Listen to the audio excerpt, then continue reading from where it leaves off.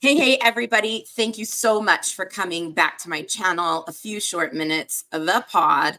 I'm your host, Stacey Short, and today I've got a special guest. Her name is Ann Robinson. Now, Ann is a licensed clinical social worker and burnout coach. She is wildly passionate about supporting women to be their best selves. And with her help, you'll feel empowered to find clarity in your wants, needs, and thoughts.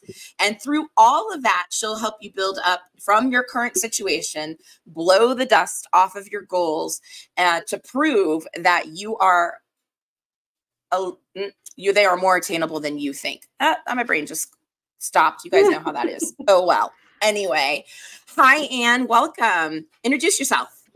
Hi, Stacey. Yeah, thanks for having me. I'm Ann Robinson. I use she, her pronouns. I'm in Colorado, but I work with folks all over the country as a coach and with people in Colorado as a therapist. Amazing. Amazing. I'm super How long happy have you to been be a therapist today? Yeah. Yeah. Good. Yeah, I've been practicing as a social worker since 2010. I've been a therapist since 2019. Awesome. Fantastic. And yeah, what do you like about being a social worker therapist, just in that general space of help? Yeah. So I've always been drawn to kind of helping professions. I think folks that are coaches, social workers, counselors, therapists typically are, they come from this as a child and as a teenager of like being the person that people go to for help or support, being a really good listener. Yeah. And so that's part of my origin story too.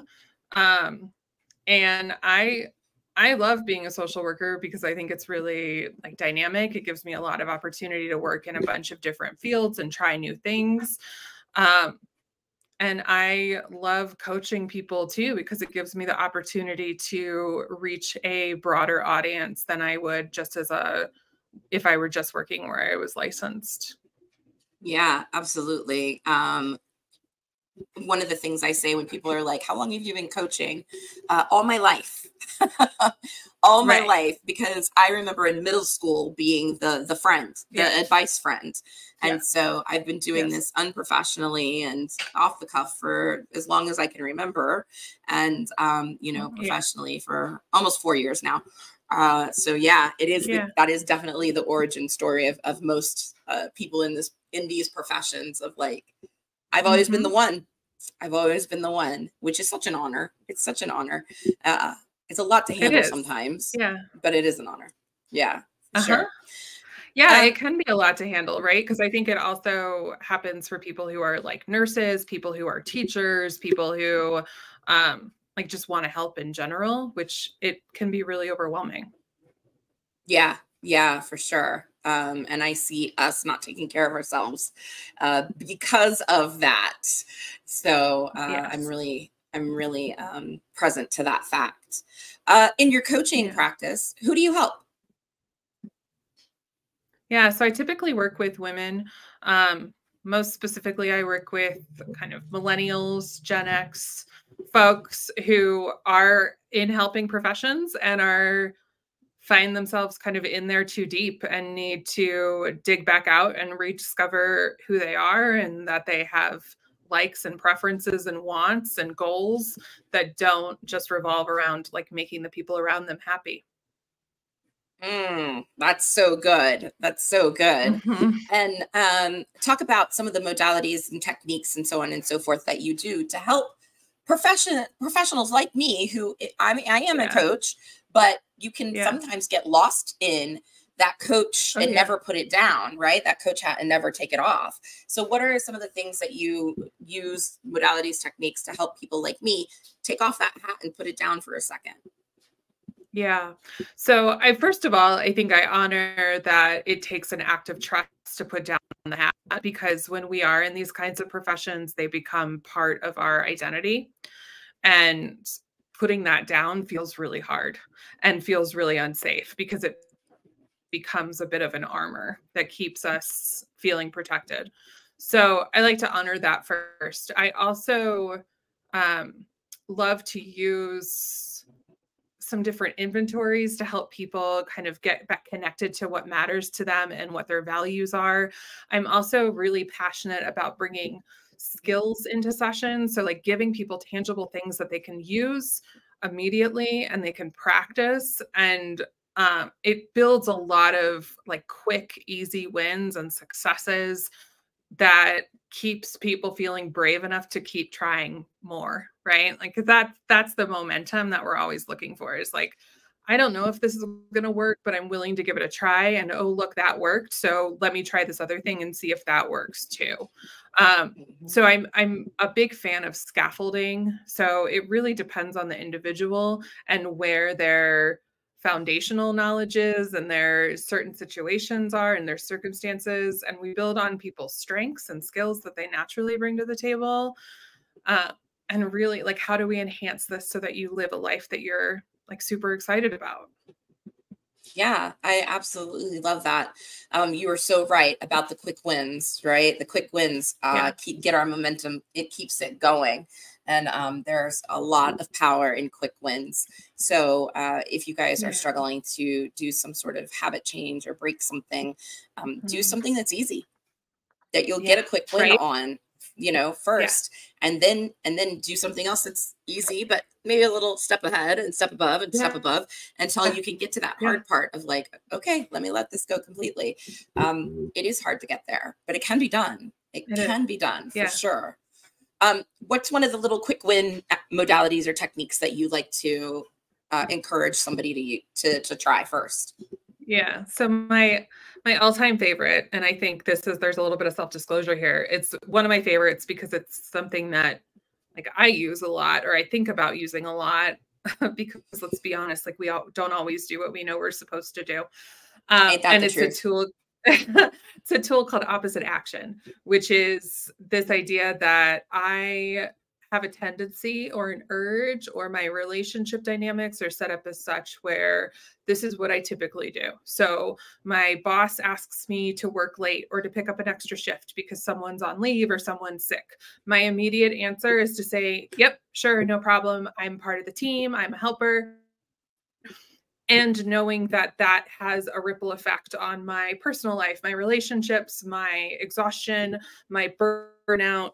And so the opposite action would be to wait, to really evaluate what the consequences are, and then to respond. So this is like, that's a relational situation or a professional situation, but it could be something as simple as like, I really don't want to get in the shower today. Like, I don't want to take a shower. I don't want to deal with like drying my hair. I feel that on like a really deep level. And I also know that getting in the shower is going to make me feel a little bit better. So I'm going to go ahead and get in the shower. So it can be like really little things, or it can be big relational things. Yeah, I love that. I was recently diagnosed with ADHD, which my boys have been diagnosed for a long time. So why I thought I was going to escape, I don't know. But what I know to be true is that ADHD paralysis that happens of like showering some days feels like so big, because neurotypicals just go, oh, I'm just going to pop in and out of the shower. The neurodivergents go, I have to get undressed. I have to wait for the water to get warm. Then I got to get in. Then I got to wash the parts. Then I got to shave the parts. Then I got to wash my hair. Then I've got to condition my hair. Then I've got to, and it just is like, oh my God, this is too much. I just can't. And so you get frozen. Right. And it's legit. It's that I didn't realize that was an actual thing until I started learning more about ADHD paralysis, and I was like, holy crap, that makes so much sense. It makes so much sense. Yeah. So along that line, there's another tool that I like to offer to people too, which is when you struggle with task initiation, which is what you're talking about, right? Of like getting started on something just feels so like freaking hard. I don't know if we can curse on this show. But it feels so big and hard that I can't even bring myself to get started. Right. And so one of the techniques that can be helpful in those situations of giving yourself permission to just do 5 minutes. And if you still hate it at the end of the 5 minutes, you can stop. And if you want to keep going at the end of the 5 minutes, you can keep going. But we're going to do 5 minutes, and just doing 5 minutes counts. Yeah. And I think for me, ex people pleaser, grew up in a codependent household, perfectionistic pattern. For me, the hard part is at the end of 5 minutes, if I choose to stop, not beating the crap out of myself mentally because I chose to stop. And that's something that I've worked on for many, many, many years. And that's why my coaching practice circles a lot around negative self-talk, because that has been one of my biggest life wins, is reducing that negative self-talk by somewhere around 75%. And because that's what I would, that's naturally what I would do. I would like beat myself into doing the other half of the stove, the other 5 minutes, the other, you know what I mean, until it was done, and not allow myself that rest, that grace, that space. Yeah, for sure.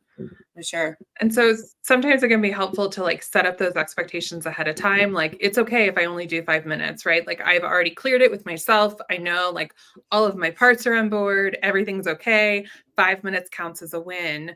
And also like that partnered with lots of self-compassion, which is what you're talking about, right? Of like, I'm still good, even though I only did 5 minutes, even if I wanted to do 40.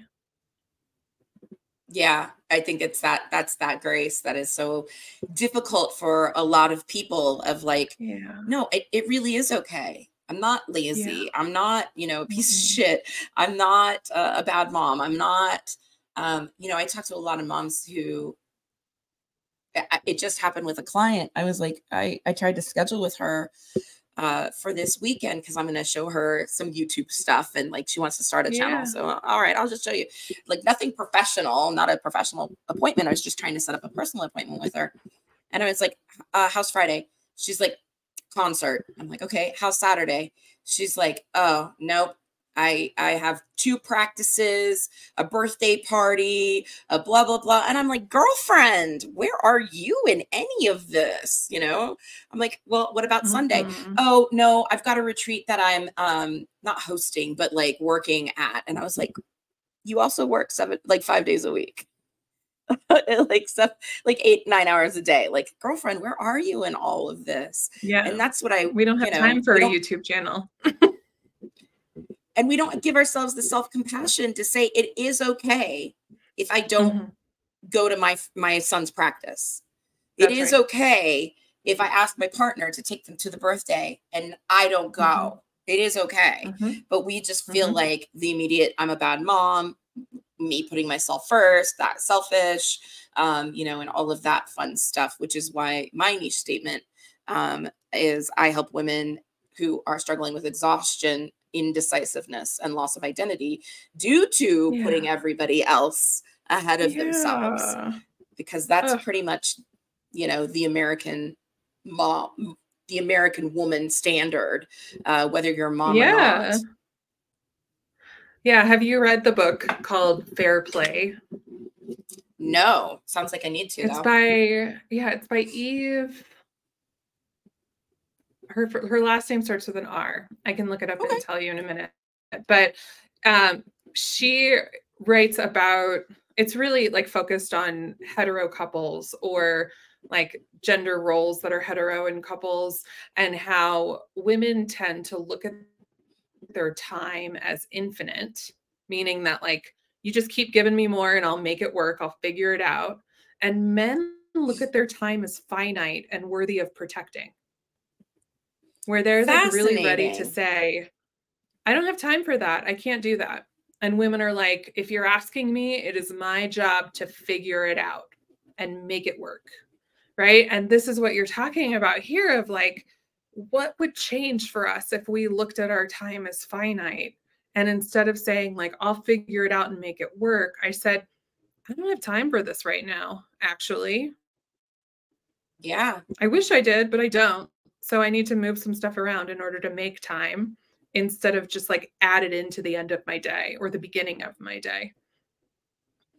Yeah, absolutely. The number of women that I talk to on a daily basis who stay up till 1, 2, 3 in the morning to get that quiet time is just amazing, and they wonder why they can't function during the day, or they're relying on caffeine to plow through, because they're only getting, 4 or 5 hours at night, because they are trying to reclaim that time. But instead of putting boundaries and having, that finite view on time, they just take it from themselves later, which just is not healthy at all. Talk about how they call it like procrastination insomnia. Yeah, no. They call it procrastination insomnia, when I have like no time to myself, and then I just like my nervous system needs time to decompress. So it means that I don't sleep. Yeah. And it's bad enough when you have bouts of insomnia, but then when you purposefully do the procrastination, then you're just robbing it even more so. And and the same thing with energy too. Energy is finite, and yet we act like it's not. Right. We act like it's not. Oh, that's okay. Bandwidth. Who is she? Don't know her. Just bring it on. Just bring it on. But your energy is finite too, and we don't protect it at all, ever. And that means not only like giving of it, but protecting it, and of who is taking from it as well. Who you're around, who you give your energy, your time, your space to, is really important as well, for sure. Yeah, 100%. Talk about burnout. I think and there's how. Go ahead. I'm sorry. Yeah. No, you're fine. I think I've got a little lag on my internet connection, so I apologize. I think burnout is a component of this, right? And like this idea that I need to be available to everyone at all times, and still then feel guilty for not like taking care of myself, as if I'm creating. Oh, that's fun. Did you? That is fun. I don't know. That happened. Right. But not taking care of myself while I'm supposed to also take care of other people, right? Again, this idea that our bandwidth is infinite, like our time is infinite. And what that leads to is burnout and compassion fatigue, which is like, I don't care about the things that I used to care about. I can't bring myself to care about my work. I can't bring myself to care about my relationships. I feel really frustrated and irritated by things that really shouldn't bother me that much, because it's a response in our body that's telling us like, you got too much going on. Like, we need to pare it down a little bit. Yeah. Talk a little bit more about the symptoms of burnout and compassion fatigue, because I don't know that the general public has an idea of they're actually experiencing these things. For sure. So when I talk about burnout, I love to talk about the symptoms that I would call like yellow light symptoms. So if we're thinking about a stoplight, right? Yellow is our proceed with caution, right? Of like, this, we shouldn't like go full bore, but we also maybe shouldn't stop right away. And the yellow light signs are things like, I'm skipping lunch, or I'm not making time to eat during the day. There are things like I'm staying up late watching stupid television that I don't actually care about, and kind of like zoning out, numbing out. There are things like I'm spending way more time on social media, just scrolling, because it's like one of the few calming activities I have available to me. It could be things like I used to really prioritize seeing friends or going to this yoga class, and I haven't been in 3 or 4 months. It could be things like I don't feel like showering anymore, right? Of like, not necessarily problematic, but things that like you're not living your best self. You're not like showing up excited and enthusiastic for your day. This is when like your to-do list gets a mile long, and you just keep adding more things to it instead of really strategizing how to get to the next thing. And I think these are really relatable to a lot of us, because the expectations that we hold for ourselves are far higher than anyone would ever put on us as expectations. Oh, 1000%. 1000%. Yeah. And I don't like to kind of like dump out a bunch of symptoms knowing that people are thinking about this and being like, oh shit, right? Like this, she's got my number, without giving them something to do about Yeah. it. Right. And I think when we are in that spot where we're like, this isn't going well, but I also don't really know what to do, some of the strategies that I suggest are like really looking at your calendar and getting ruthless with like, do I really need to be there? Can I give this to someone else? Like, make your days coming up as easy as possible. Right. And seeing that as like, this is temporary. This is not a sign you can't handle it. This is an investment so that you can continue showing up in your life in the spaces that matter. So that's the first strategy that I suggest. The second strategy is like, tell your people, right? Because the thing about burnout and compassion fatigue is that we feel really guilty about it. We feel really ashamed about it. Like, I shouldn't feel this way. I shouldn't be so impacted. And so this is when we use that opposite action skill. Instead of isolating and withdrawing, I'm going to lean in and let people know that I'm kind of struggling right now. And not because I'm looking for solutions, but because I know that these people are trustworthy, and I'm going to bring them in this time that I know that I'm having a hard time. The third strategy is really like focusing on the basic needs. So focusing on what you're eating and how often you're eating, drinking water, getting some movement into your day. So even if it's just kind of walking around outside of your office building or walking around your block, getting outside is really important. And prioritizing your sleep. So even if it's like, I need to retrain my body to get back into the habit and going to bed at an hour that gives me enough rest so that I can do my day more effectively. Because I've brought in other supports to take some stuff off my plate temporarily. Yeah, I love that. I love that so much. Thank you. Because I think a lot of times we do see ourselves called out in a meme or, a podcast or whatever. And then we're like, well, shit, I don't know what to do about that then. Like, thanks for, yeah, I'm right there, but where's the solution? And for most people, the solution's like, well, just stop. Well, that's not really the solution. Like, that's not viable. Right. You can't just stop. Right. Yeah. You can't just stop. What is something that you like to do for you? I like to garden. I like to read. I like to hang out with my family and my pets. I, as someone who's also like a little neurospicy, I get on these like hobby highways where I pick something I'm super excited about and then I like really dive into it. That's really fun and shows up in a lot of different ways in my life. And might be a little frustrating to my husband, but this is how I got this podcast, Anne. That's exactly how this podcast came to be. Right.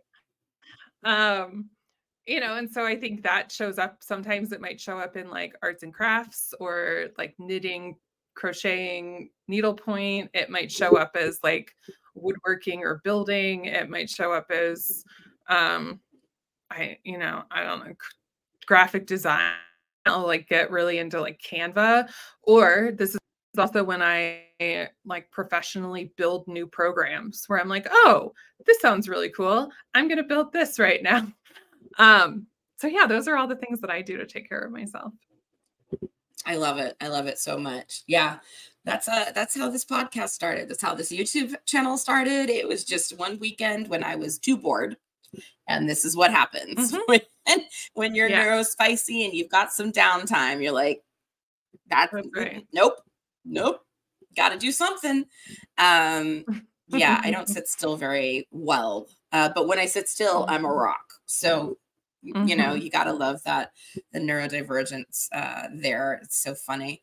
It's definitely, so I was late diagnosed just a couple months ago, but it's made so much sense looking backwards. And it's like, man, I wish I had this label earlier because yes, I look back and I go, oh yeah, absolutely. This makes sense now. But man, I used to beat the shit out of myself for all of these things. Now that I'm like, oh, that's ADHD. Okay. And just kind of move along. Right. But I was so difficult on myself. So like more than anybody, obviously, right? We're our own worst enemies.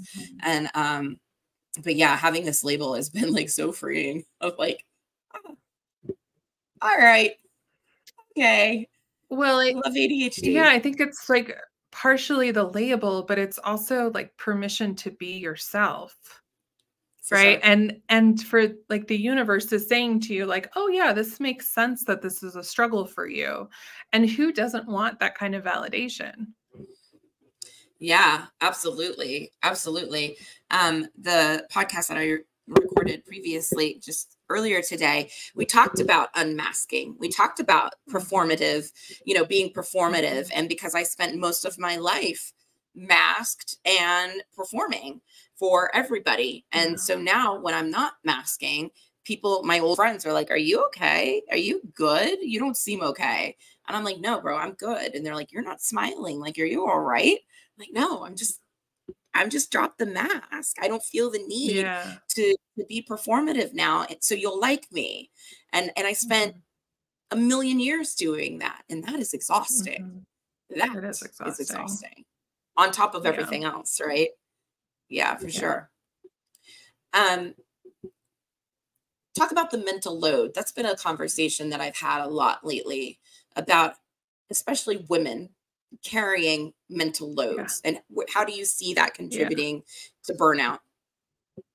I think it's a huge contributor to burnout, right? And that when we talk about mental loads, we're thinking about all of the things that we are responsible for, but then also all of the things that are happening around us and the other worries and preoccupations that people around us have. So that could be on like a really micro level, like just the people I'm interacting with on a day-to-day basis, or my family members, people I live with, or it could be on a macro level on like, I'm really impacted by what's happening in Israel right now, or I'm really impacted by like something that's happening in a different part of the country or a different part of the world. And that is exhausting, right? And it's natural. It's part of our experience on this planet. But back to your comment about bandwidth is that, and self-criticism, we expect that impact to not play a role in our functioning in other aspects of our life. Like we expect to just be like business as usual, and not even business as usual, but like a business better than ever before, or it's a failure. Yeah, that extreme of like either you're perfect or you're shit. There's no in between. There's no in between. Do you see a difference in the carrying of mental load between I understand like genders, right? Men and women, not to leave the theys and the hays out, my friends, not at all, but talking heteronormative here. Do you see a difference in the mental load, how they carry it versus us? Yeah, for sure. Again, I think it's about, there's a lot that contributes to mental load when it comes to power and privilege. So when people are walking through the world feeling like they belong where they're supposed to be, there's less of a responsibility to pick up whatever's left over. And so that could be, when we talk about power and privilege, we're often talking about white men, but the entire spectrum of the spaces that we're in and the entire spectrum of identity and gender comes with like how much agency do I feel in the spaces that I'm operating within, right? Do I feel like I belong? Do I feel like I'm deserving of respect? Do I feel like other people can join me in this mental load that I'm carrying? Or do I feel responsible for masking and making others feel really comfortable with who I am? Oh, And yeah, so I that think makes so anybody much sense. anybody who's sitting in a space where like they're not feeling that belonging or that entitlement is going to carry a heavier mental load. I never thought of it from that angle. So thank you so much. That absolutely makes sense, because you're like, nope, I got to perform harder, faster, stronger. So you guys will like me. So you'll accept me, you know, so you don't abandon me. And that's been, you know, a lot of most of my life is worrying, performing so I wouldn't be abandoned. You know, working on that. I've been in therapy 9 years. I talk about it, my abandonment wound. I talk about it with friends and clients, because I feel like these kind of authentic conversations have to happen in order for us to heal collectively and singularly. And the only way we're going to have it is if people are brave enough to say, yeah, I've got an abandonment wound, and this is how I know it shows up. And this is why I've done these behaviors or had these relationships previously, because I was looking for that external validation of like, yeah, Stacey, you're worth it. You matter. You belong here. We love you. And I didn't need to do any of that. That's right. I didn't need to do any of it. That's right. But that is definitely not what I told myself. And I think it's just fascinating how my behaviors, like I'm still looking back, you know, you have new lenses all the time. And I'm like, wow, okay. Yeah, that makes sense. And it's pretty wild. Like you can say you didn't need to do that, but every fiber in your being felt like it was a survival skill. Like it felt really necessary. Had to do it. Yeah. Oh yeah, I absolutely had to do it, because if I don't take it on, somebody else will. And then this is where the perfectionism comes in, is if somebody else does it, it's not going to be right. And so I might as well just take it on, because I know I'll do it the right way. And thanks, Mom, for that. Thank you, Mom, for that. Because that's exactly where it came from. But yeah. And give my mom grace. She did the best she could with what she had and what she knew. And I know that. But man, when you get some healing in you and you get some distance, you're like, oh my gosh, wow. The epiphanies that I've had in the last few years, the little light bulbs that have come on, have been innumerable, and so healing and so normalizing and so hard.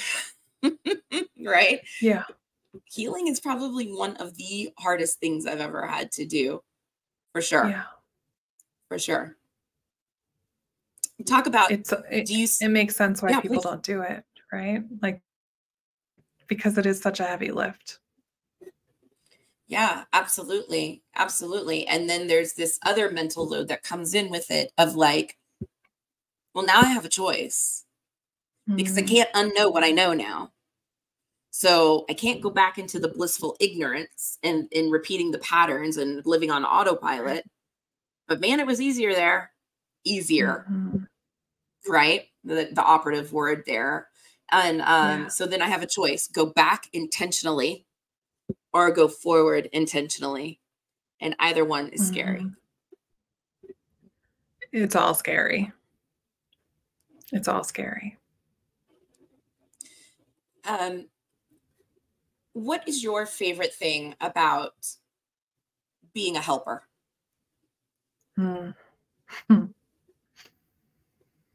That's a great question. It's so funny, because oftentimes, like, I don't know if you share this, but I think about